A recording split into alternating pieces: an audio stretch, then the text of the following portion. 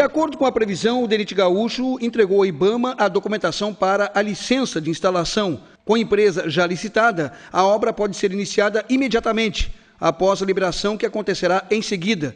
A situação mais complicada é nos 22 quilômetros catarinenses, onde as obras contemplam 2 pontes e 4 viadutos na Serra da Rocinha, onde precisa adequação do projeto, com exigências ambientais. A expectativa é de que a licitação seja aberta na metade do ano. Depois de iniciadas, as obras levarão pelo menos 2 anos para serem concluídas.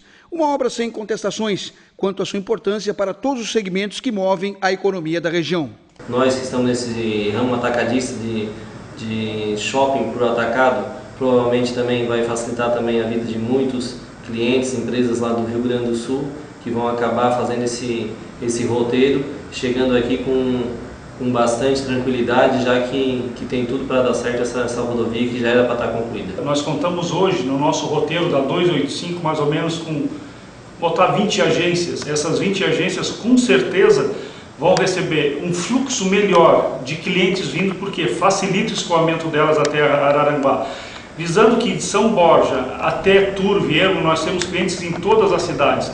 Então isso só vem facilitar para que eles venham fazer compras mais fácil para nós, e a gente aposta com certeza que a 285 vai estar pronta em breve, né? O asfaltamento da Serra da Rocinha envolve lideranças de 47 municípios de Santa Catarina, que acompanham bem de perto todas as ações envolvendo tão importante obra. Fiscalização e agilidade na obra são as prioridades.